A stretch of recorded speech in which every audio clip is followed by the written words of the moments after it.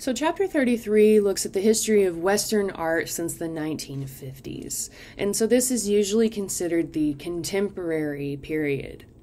Since the 1950s, with the expansion of global markets, the spread of mass media and industry, artists have become increasingly pluralistic, responding to the world beyond art, embracing new media, and appropriating, reconceptualizing, and reimagining to produce radically new forms that express new ideas and content, even taking on complex social and political issues and challenging viewers to reconsider our own mortality, morality, behavior, and complacency. While there were some relatively unified movements and groups during this period, the art made during this time was really part of a complex network of diverse but related styles, practices, philosophical concerns, and interdisciplinary interests that emerged in the 1950s and early 60s. As your textbook notes, the inherent messiness of this period, characterized by creative thinkers in art, literature, music, dance, theater, science, and technology, working together in experimental and ephemeral formats, really defies traditions of art history and museums that privilege visual analysis of the material object, and it continues to present challenges today. So the generation of artists who began making art in 1950s, they were increasingly interested in the ordinary experiences of life and the visual culture of post-war America, and they sought to explore its conceptual implications within their artworks. Inspired by Cubist and Dada artists of the early 20th century, they mixed materials and media and incorporated everyday objects into real space and time, and expanded the idea of painting to include characteristics traditionally associated with sculpture and other creative disciplines. It's important to note that these artists were never really part of an organized or unified movement or style. However, the label Neo-Dada is sometimes applied because they tended to revive several artistic practices of Dada, including the use of collage, chance operations, and found objects, and because of the seemingly direct relation between their practices and the works of Marcel Duchamp. These artists wanted their works to be ironic and intellectually challenging, and they aimed to blur the distinctions between art and life, investigate the role of advertising and popular imagery in visual culture, critique the insistence on formalist interpretations of meaning, and to make fun of the elitism of high art. For the sake of our class, we're going to use the label Neo-Dada to refer to the work of three particular artists: Robert Rauschenberg, Jasper Johns, and Louise Nevelson. But keep in mind, they did not refer to themselves as such. They were not a unified group or movement, and even though they were heavily influenced by it, they also drew inspiration from sources beyond Dada. So we'll start with Robert Rauschenberg, who was born in Texas and studied in Paris after World War II before attending Black Mountain College in North Carolina, a progressive liberal arts school that drew creative thinkers and became a hub of avant-garde innovation between about 1933 and 1956. Rauschenberg said, quote, "Painting relates to both art and life. Neither can be made. I try to act in the gap between the two." He directly challenged the dominant abstract expressionism in irreverent, often humorous ways. For example, in 1953, he asked William de Kooning to create a drawing that he could erase. De Kooning presented him with a drawing executed in heavy crayon, grease pencil, ink, and oil paint, so it took Rauschenberg over a month to erase the work completely. He then placed it in a gold frame and exhibited it as erased de Kooning drawing, ironically underscoring Rauschenberg's impulses to make his own creative work through an active process that negated de Kooning's and more generally abstract expressionism's expressive marks. By 1955, Rauschenberg had developed a distinctive style of assemblages, which he called combines, because they blended or combined elements of both painting and sculpture, as well as collage, using non-traditional materials and often found objects. These combines effectively exist within the space between media, as well as within the space between art and everyday life. For example, this work from 1955, titled Bed, incorporates a real quilt, sheets, and pillow with more conventional materials like paint and pencil onto a vertical wooden support about the same size as a twin mattress. Rauschenberg has added dripping splashes of paint in an ironic reference to abstract expressionist action painting that contrasts with the repeated geometric design of the patchwork quilt. The resulting work hangs on the wall like a painting, but projects outward into space like a sculpture, and juxtaposes the privacy and intimacy of one's bed with the public exhibition space. Anne Temkin, the curator at the Museum of Modern Art, says, quote, "I think you can look at Bed as a work that literally wanted to mess up the idea of painting as something pure and elegant, and instead say that painting could be something that's kind of bodily. I think he's wanted to kind of express the idea of a bed partly because you do think of a bed in association with all sorts of bodily functions, happy ones and unhappy ones. And there couldn't be any more direct way of saying art can be about our animal selves, not just our cerebral, intellectually, emotionally elevated selves." Here's another combine. This one's from 1959, titled Canyon. And again, it exists sort of between media, combining elements of both painting and sculpture. Rauschenberg collages family photos, a Statue of Liberty postcard, pieces of a man's shirt, flattened paint tubes, fragments of political posters, and a flattened steel drum with abstract expressionist paint splashes. A taxidermy eagle protrudes into the viewer's space, while a dirty pillow is suspended from a wooden beam attached near the bottom of the canvas. Rauschenberg refused the idea that art had its own special materials, stating, "A pair of socks is no less suitable to make a painting than wood, nails, turpentine, oil, and fabric." His combinations of objects, materials, and colors here serve as the formal elements of the composition and simultaneously refer to everyday life. Rauschenberg once explained his interest in everyday objects, saying, "Having grown up in a very plain environment, if I was going to survive, I had to appreciate the most common aspects of life." He grew up in Texas during the Great Depression, and much of the iconography in Canyon here comes from the everyday culture that he grew up in, and so there's also this personal relevance. For example, many scholars have noted that the dangling pillow seems to evoke maybe a pair of testicles, perhaps in relation to Rauschenberg's identity as a gay man in a homophobic age. Here's one more example, again from 1959, this time titled Monogram. Of this work, Rauschenberg said, "I was working with stuffed animals, and it was more to continue their life, because I always thought, it's too bad they're dead, and so I thought I can do something about that. As all my stories start, I was on the street, and I passed this second-hand office supply store. I saw this magnificent goat there. First, I tried to put it on a flat plane, and it was obviously too massive. It had too much character. It looked too much like itself that it couldn't compete with my painting. I took it off the wall, put it out in the room, and built an upright panel, but then it looked like he was a beast of burden. It kept looking as if though he was supposed to pull it. He still refused to be abstracted into art. It looked like art with a goat. And so I put the tire there, and then everything went to rest, and they lived happily ever after." So again, he's really challenging traditional artistic media here and moving away from formalism. He's incorporated objects and materials that reference everyday life, but that also have a deeper, more personal relevance as well. The title Monogram plays on the way that the tire encircles the goat, which reminded Rauschenberg of the interlocking letters of a monogram, and the artist's initials show up as collaged wooden letters elsewhere on the platform. Some scholars have again related the content of Monogram to Rauschenberg's status as a gay man in a time when that wasn't as widely accepted. Goats have traditionally been used to symbolize masculinity and strength in various cultures, and the act of penetrating the tire may be a sort of sexual innuendo. Again, he's incorporated some abstract expressionist paint splatters, this time on the goat's face, and then the horizontal orientation of the canvas kind of recalls Jackson Pollock's method of painting on canvas flat on the floor.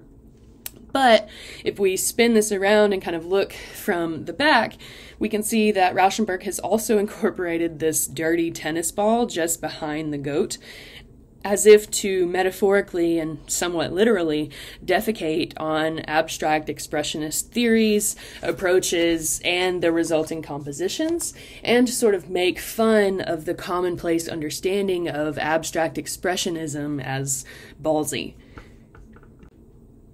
Jasper Johns moved to New York City in 1952, where he met Robert Rauschenberg. Inspired by his combines, as well as by the work of Marcel Duchamp, Johns combined assemblage with painting techniques to address formal and conceptual issues in art and to satirize the dominant abstract expressionist style. For example, this 1954-1955 flag is one of several works in which Johns appropriates the iconic emblem of the American flag. By painting a flag, something that is inherently flat, Johns dispensed with any need for the illusion of deep space, easily achieving the flat, all-over composition that formalists loved. The flag, it does cover the composition from edge to edge, and as with action painting, the surface is rather heavily textured with marks that appear gestural, but Johns has actually carefully shaped and placed these lumps and splotches. He used the ancient painting technique of encaustic, molten beeswax mixed with pigment, carefully molding the layers of wax with his brush or his palette knife. Because the wax dried fast, he could superimpose one textured mark over another quite quickly without smearing any of the underlying layers. The careful use of encaustic subverts the spontaneity of Pollock and others. Johns also lavishly used collage, incorporating fragments of newspapers to this canvas. And because the colored encaustic is quite translucent, the newspaper clippings can be read in some places. So this is not the same exact flag as the previous slide, but one of the same era, and of course it's very similar. But I've included this with this detail here so you can kind of see the legibility of those newspaper clippings. Now, Johns is often labeled Neo-Dada because in many ways he posed the same question that Duchamp had posed with his ready-mades about 40 years earlier. What makes one thing art and another thing an everyday object? Is this a painting of a flag, or is it an actual flag? It could function as a flag if needed, but it is also recognizable enough that patriotic people might be upset if someone cut, burned, or wrote negative slogans across it. For scholars, the legible fragments of newspapers suggest possible references to the political climate of the day. The symbolism of the national flag is complex in any era, but Cold War hysteria about communism was gripping many Americans in 1955, causing them to question each other's patriotism and loyalty. Johns himself said he simply wanted viewers to look at to look at an object such as the flag the same way you look at a radiator, he said.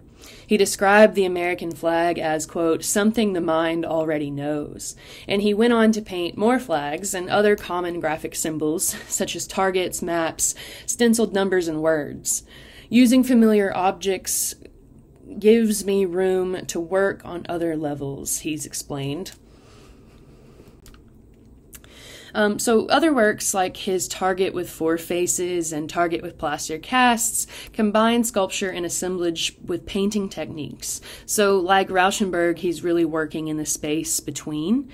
And again, he's challenging formal and conceptual contentions in art, but he's also kind of asking psychological questions about the perceptions of the self in the modern era. So like the flag, the target here is inherently flat. It's a recognizable subject, something that the mind already knows. And again, it sort of asks what makes one thing art and another thing an everyday object. This is a painting of a target, but if we wanted or needed it to be, it could function as a target as well.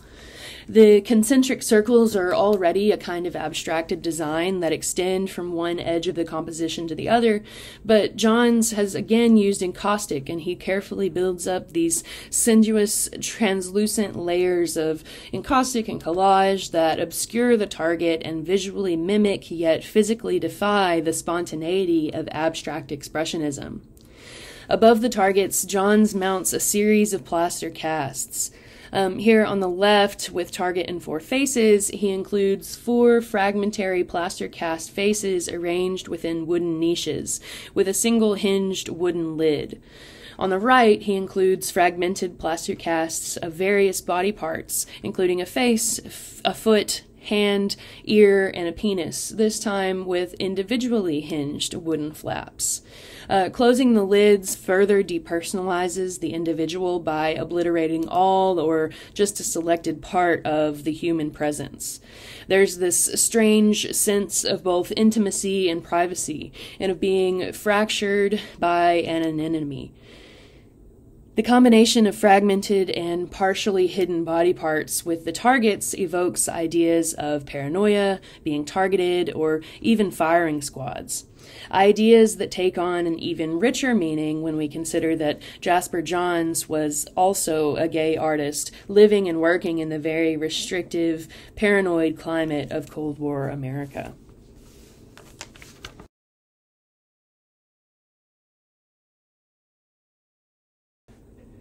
So, somewhat similarly to Rauschenberg and Johns, Louise Nevelson was inspired by Dada's use of found objects, their interest in spontaneity, and their rebellious questioning of the conception of art.